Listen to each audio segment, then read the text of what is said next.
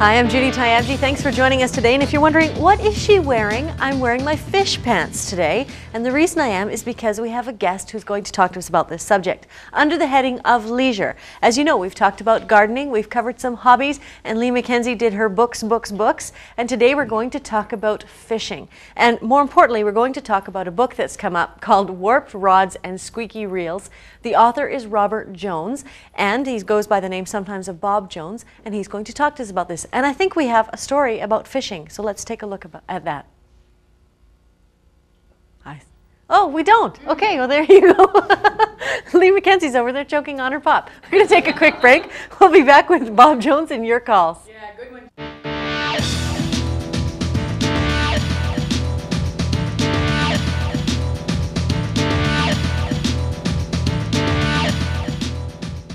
Tyabji is brought to you in part by CFAX 1070, Victoria's news authority. We want to show people where Snapple first came from. Ideas, anyone? How about a tour? From this cooler in 1987 came the very first Snapple. Now remember, at that time, no one had ever made an all-natural blend of fruit flavors and real brewed teas before, making Snapple the first alternative beverage. Es gibt nichts Besseres als Schnappel. Thanks for the idea. You and Snapple, making the best stuff on earth even better. My dad and I built boats on the stream. A lot of fish back then. Never dreamed it'd be my job to restore it so more salmon will come back. These logs look like they've been here forever, but my crew moved them here last August. It's something I wanted Angus to see. This stream kind of runs in the family. We're creating thousands of new forest jobs for British Columbians. People like Lloyd Burroughs are the future of our forest economy. It's a new day in the forest. Aluminum isn't mined in BC. It's made by people. People who import raw materials and turn them into a metal that is exported around the world. People who continue to find new uses in new markets that help grow our economy. People who've made aluminum an element of BC.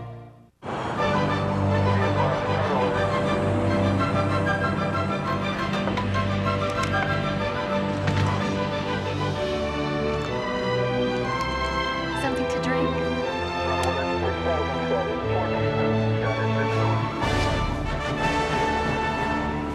Now, you can collect air miles at Payless gas stations. And for a limited time at Payless, when you pick up a Times columnist, receive 1 air mile. One of the most popular leisure pastimes in this province is fishing. Saltwater fishing, freshwater fishing, creeks, rivers, you name it. And one very funny author who happens to live on Vancouver Island up in Courtenay is Robert Jones. He's written Warped Rods and Squeaky Reels. He'll join us today, and first we'll start off, we'll talk a little bit about the book, and thanks for joining us. Well, thank you for having me. Do you want to be called Robert Jones or Bob? Bob. Bob, the Bobster? Okay. And people can call you about all kinds of stuff. That's right. All right. And you wrote a first book. Now, let me just plug your first book. Tangled Lines and Patched Waders was the Outdoor Writers of Canada Award for Best Book in 1996. Yes. That's pretty good. Yeah. You have to pay the judges? I don't even know who they were. Oh, really? That's great. And that was, how many books have you written on fishing? I've actually been involved with writing about close to a dozen. Wow. As co-author. Right. And 3 on my own, and then. And this is the second one by Horsdall and Schubart. Now, on this one, I went through this. There are some very funny scenes that you have here. And one, like Revenge of the Dogfish. Now, a dogfish, if you've ever fished in salt waters, they're easy to catch. That's right. And they're, sometimes oh, there's the easy. book, Warped Rods and Squeaky Reels. There's the last one that I caught right there. Okay, well, just, I don't think the viewers can see that. You've got it, what is that, a scar? Yeah, just, that was last Wednesday. Oh, that's something. So now dogfish, they look like, they're a type of shark? Yep. And in this one, you describe how a friend of yours, you're fishing with him, he catches one, and you, to get his lure back, you cut the head off, and then tell us what happens. Well, what happened, and this was in the old days when I used to do this, we're going back over 30 years ago. Okay. The fellow that I was fishing with was Ken Hampson. He was a medical officer in the Air Force. Nickname was Doc. Right. And he had a very well-developed sense of curiosity about everything. Right. And when he hooked this dogfish, we were fishing off of Comox Spit, I cut the head off the fish because I wanted to get the hooks back. Right. And he said, let me see that. And I looked at him and I said, well, here, but I said, just be careful. I mean, it can still bite. Even though it's just a head. Yeah. Yeah. So I never thought any more of it. I'm busy rigging up another cut plug herring. And I hear him, well, I'll be damned. Oh. And I said, what? He said, it's biting me.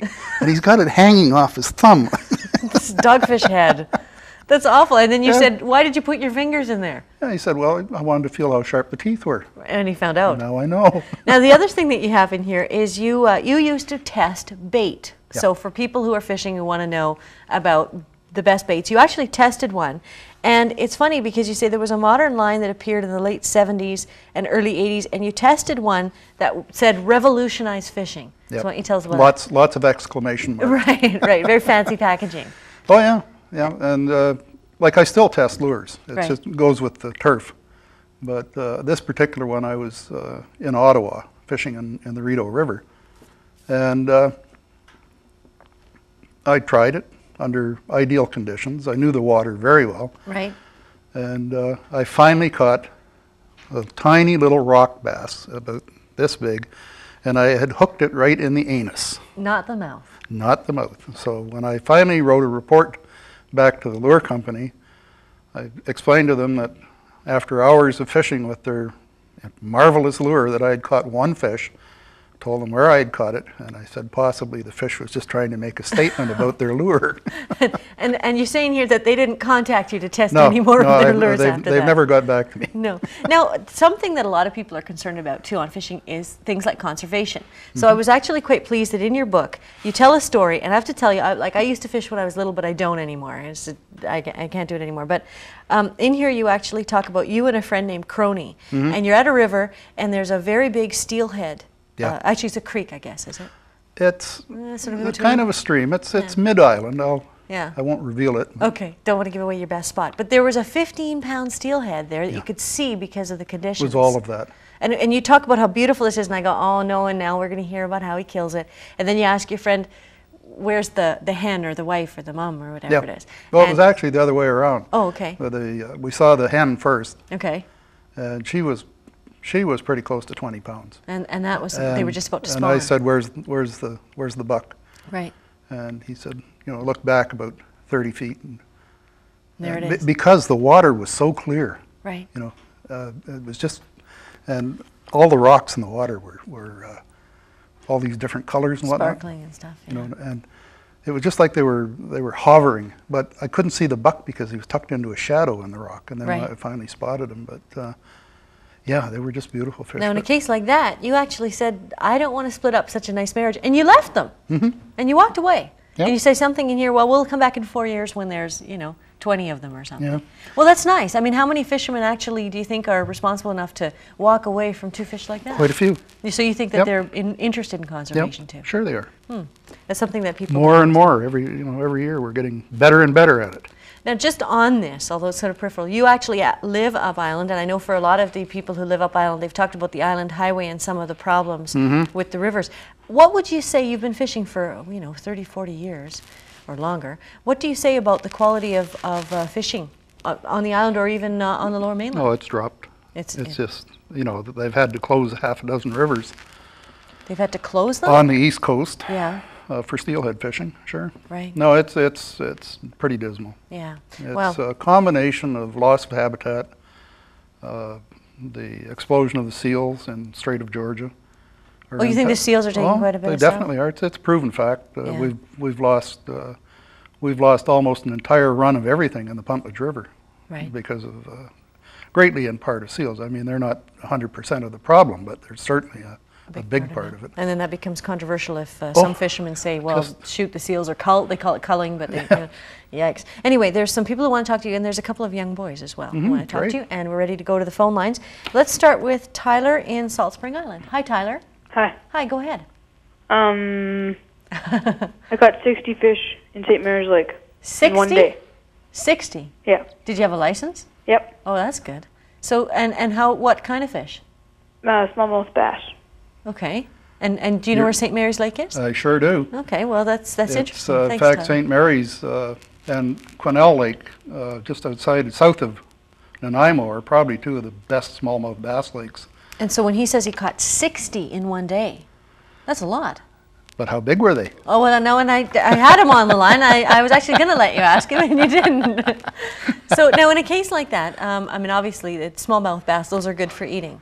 I'm assuming. They are, yeah. See, I got to forgive me. I'm from the interior, so rainbow trout I know. Yeah. All this ocean and stuff, and I'm not sure. And of course, those are lakes too, but they don't have smallmouth bass. Well, there's some smallmouth and largemouth bass lakes up in the South Okanagan too. Oh, do they? Oh, yep. I did never fish Vaso those. Lake, Osoyoos. In fact, in Okanagan Lake, they've got smallmouth now. Oh, they've moved in there. Oh, have they?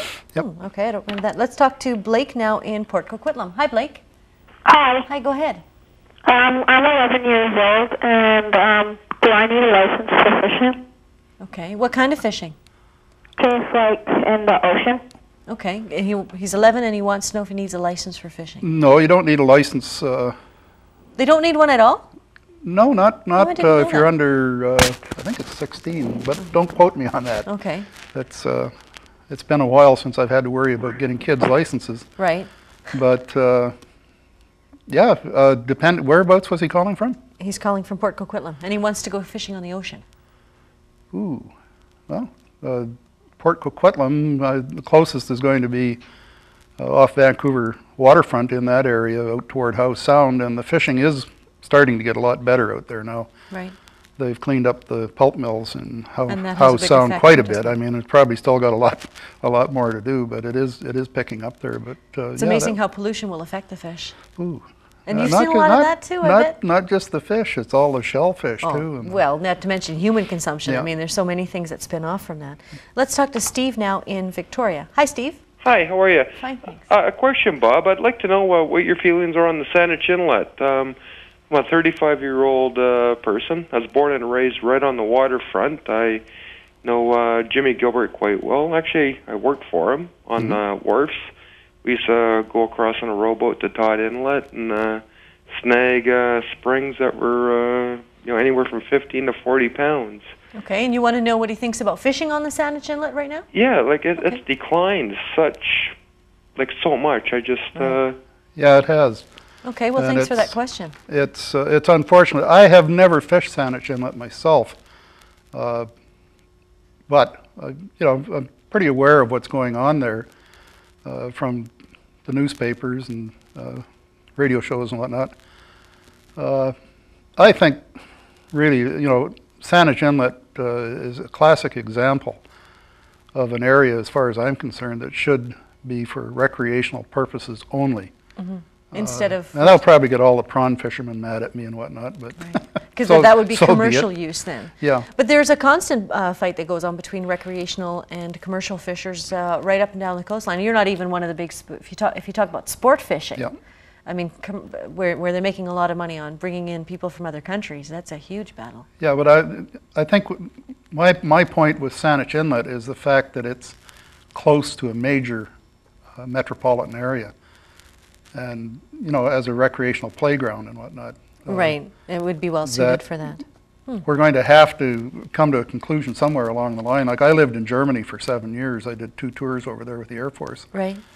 And they learned very, very quickly over there because of their population that people want recreational areas where they can go and have a chance to catch a fish. Right, especially close to where they're living. Yeah. Yeah. Okay, let's talk to Joe now in Surrey. Hi, Joe.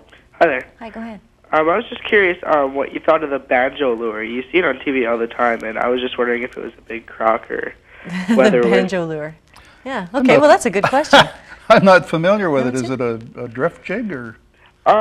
It's like supposed to be this like revolutionary minnow-looking thing, and it's supposed to attract all these fish. Okay, well, that's it's a good question to just ask you. How often do televised revolutionary lures actually pan out? Some of them actually do. And how do you know? Do they have like longevity? You see them selling on the store shelves, I guess. Yeah, yeah. I can't come up with a name of one right now, but there's Oh, primarily because I don't have a television set in my house. Okay, you know. because So very earthy of you, well, there, I threw it out about 30 years ago. Yeah. And went back to reading books. You're on TV? Oh yeah, I've been on television quite a few times. Yeah, no, Japanese television. But I'm just saying. Okay, now we're going to take a quick break. We'll be back after a break with more of your calls, and we're talking to Bob Jones. He's the author of Warped Rods and Squeaky Reels, and I'm going to talk to him about that TV thing.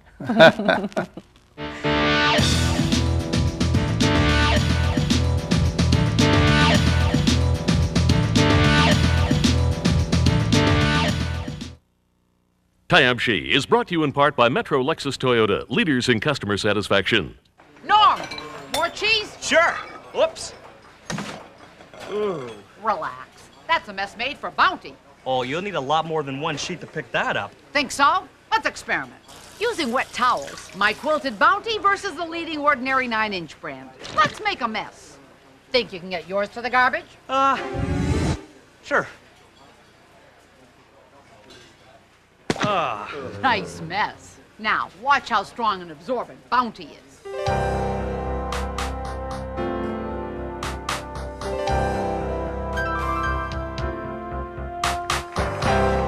See? You can't mess with Bounty. Bounty, the quilted picker-upper. Disney's masterpiece, Fun and Fancy Free, is coming to video, and we're celebrating. For a limited time, get a $5 refund when you purchase Disney's Fun and Fancy Free on video and 2 of these products. It's sure to make this summer fun and magical for the entire family. Well, Thrifty Foods has great organic produce. This is a Good Host lemon iced tea. It's the best. Canadians know how to make iced tea. All through my college years, this is all I drank.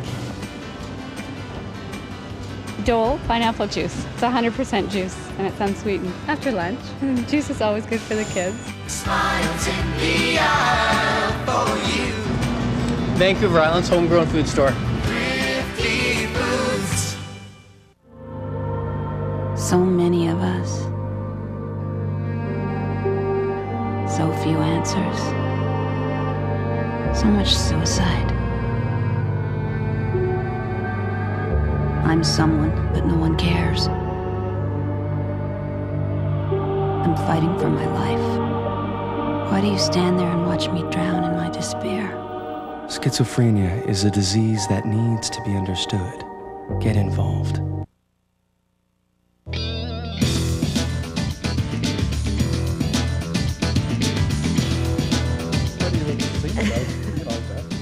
I'm still bugging him about the TV thing. I'm saying for this show alone, you should buy a TV. Okay, let's go back to the lines and start with Cindy in Port Alberni. Hi, Cindy. Hello. Hi, go ahead. Hi, Bob. Hi, Judy. Hi. Hi. I was just wondering, my brother, he's teasing me, and he always says that fish have teeth, and I'd like to know if it's true. Okay. What was this? Fish. She says her brother teases her and says that fish have teeth, but she doesn't know if that's true. Yes, they certainly do. Yeah. In fact, you get into some species like the dogfish. Yeah.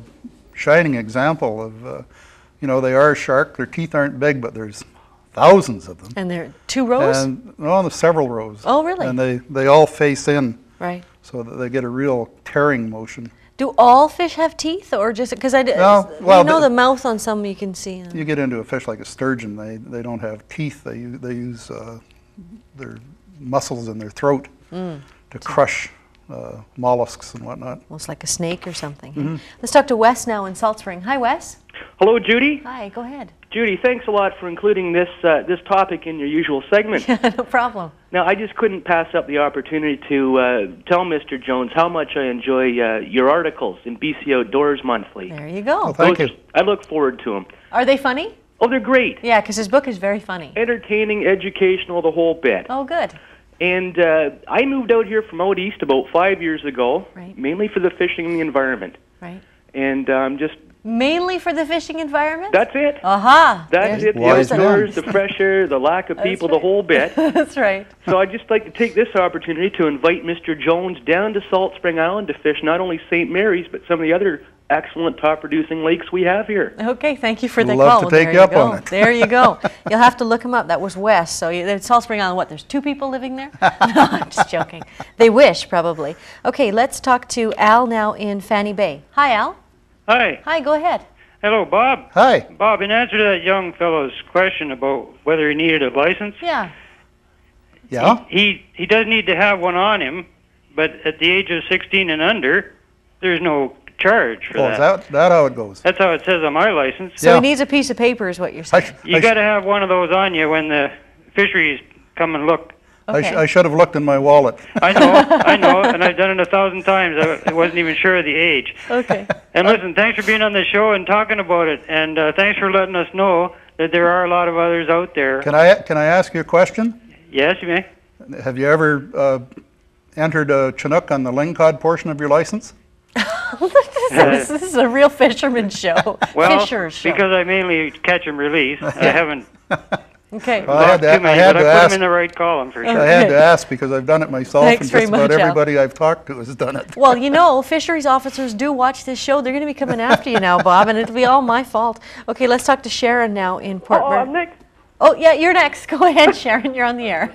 Hi, Bob. Hi. I'm going to Heffley Lake this weekend to fish, and I was just wondering what type of bait I should be using. It's in the interior. Yeah? Is there a specific bait that's popular at this time of the year? Well, this time of the year, everything's late up in the interior. Normally this time of year, the fish would really be in the doldrums, and you'd probably do your best fishing with a troll. You don't necessarily need the big long gang trolls or anything, but just trolling a spinner with a fly like a carry special behind it, or bait if you so desire, or small flatfish, this sort of But thing. you're still saying don't expect them to be leaping out of the lake into your Well, boat. everything's about 3 weeks late up there this year, so they might still be up fairly close to the surface. Okay. But your best bet is to fish early in the morning, late in the evening, and just ask around, see what the other people are doing. Okay, and then now we're going to hear from Bob in Abbotsford. Hi, Bob. Hi, how are you? Fine, thanks. Go ahead. Bob and I are little buddies from a long time ago, and I just want to let him know that I just came in from the Chehalis, where I just beached and got in my sink a 35-pounder. Hey, 35-pound fish? Yes, That's a probably the 35-pound last red spring. Wow. Is that right? You betcha. Thanks for that call, Bobby, Bob. just for your information, your book is great, and the river is low but clear, and there's lots of fish in there. Great to hear Thanks from for you. that, Bob. And by the way, I know what you have a bane against television, but my good wife has taped this, and we'll send you a copy. Oh, thank isn't you. that nice? Thanks, Bob. That's Bob Cummings. Okay, so that was He Bob used, he used Nasford. to be my boss in the Air Force. Did he? Yeah. Two Bobs. Two Bobs. Bob the boss, Bob the boss. Okay, and that Sharon was from Port Moody. I don't think I had told And you you about were that. concerned that there weren't any women phoning in. Well, we got like two. Anyway, okay, let's talk to Alex in Mission. Hi, Alex. Are you there? Yeah. Okay, your turn. It's a delay, so you have to listen to your phone, not your TV. Okay, I can give you a couple seconds more. Alex? Yeah? Okay, you got to go right now. Go with you're on the air. What's the best thing to fish for in the Mission area? Oh, good In question. the Lytton area? Mission. Mission area. He's in Mission. How old are you, Alex? 8. 8. I mean 9. Oh, 9. Oh, good question. I have a little boy who's 9. Okay.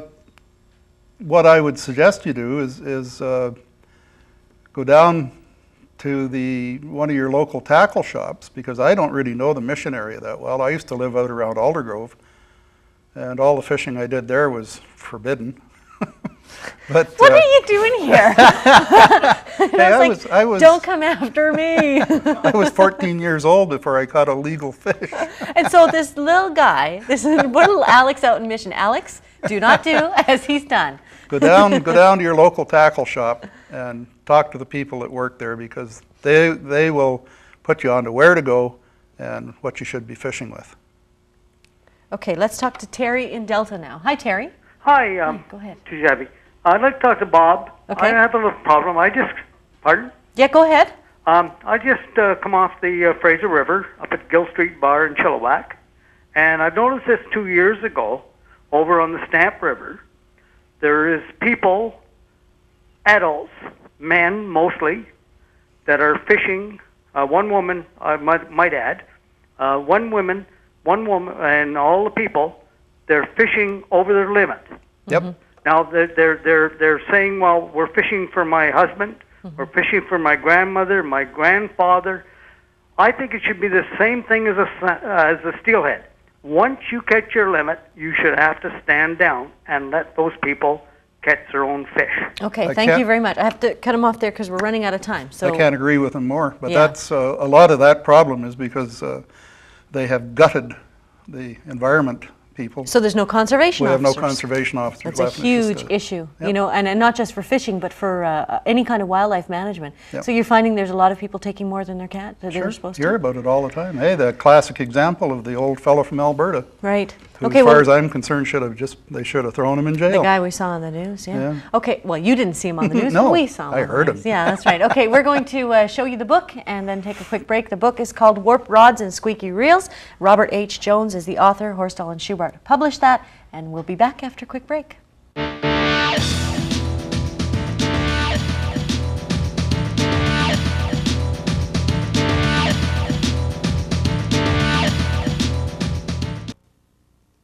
This portion of Tyabji is brought to you by Pacific Opera Victoria.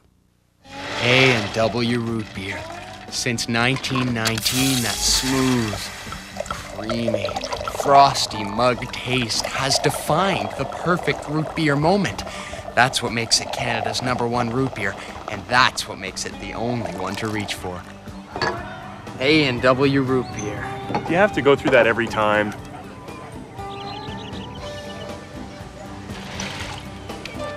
Diet A&W root beer.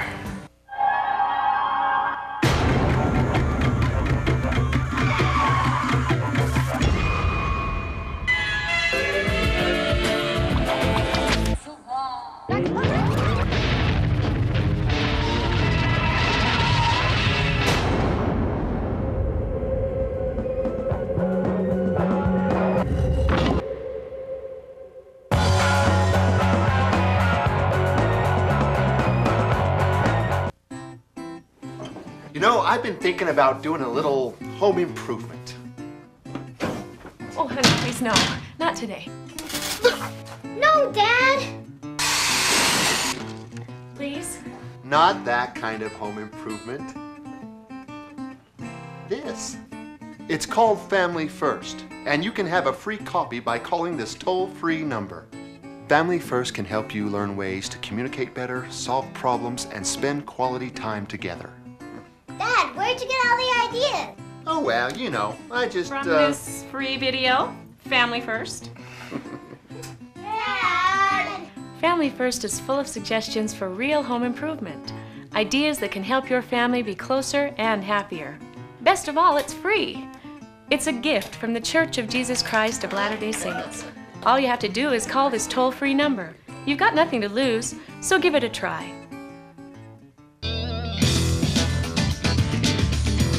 It was July 21st, 1871 when British Columbia stopped being a crown colony and joined the Confederation of Canada. We celebrate this on the BC Day long weekend, and we'll be talking about the details on this on Tuesday's show. Today we were talking about fishing, and we had Bob Jones with us, an excellent guest on this subject, but a lot of very important points were raised by the viewers. Of course, we know that there are problems with people catching more than their limit. We also know that there are problems with not enough conservation officers, but we should be safeguarding this because that's one of the reasons people move to this province. I'm Judy Tyabji, and that's my opinion. Have a great weekend.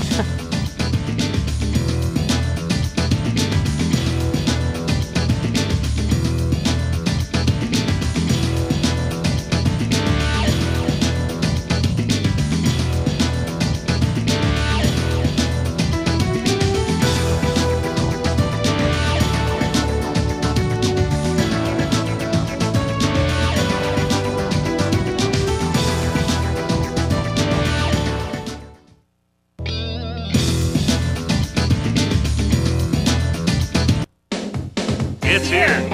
It's here. It's here. It's here. It's here. It's here. It's here. It's here. Check TV.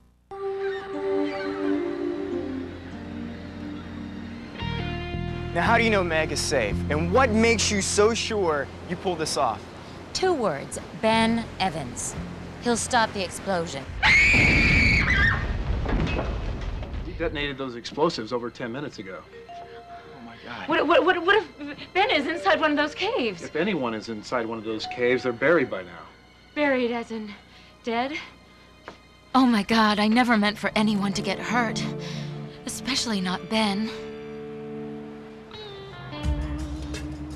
I can't remember a time when I didn't love Ben Evans. I loved him first, but he married my best friend Maria. When she died, I was there for him, and he's always been there for me in every way but one.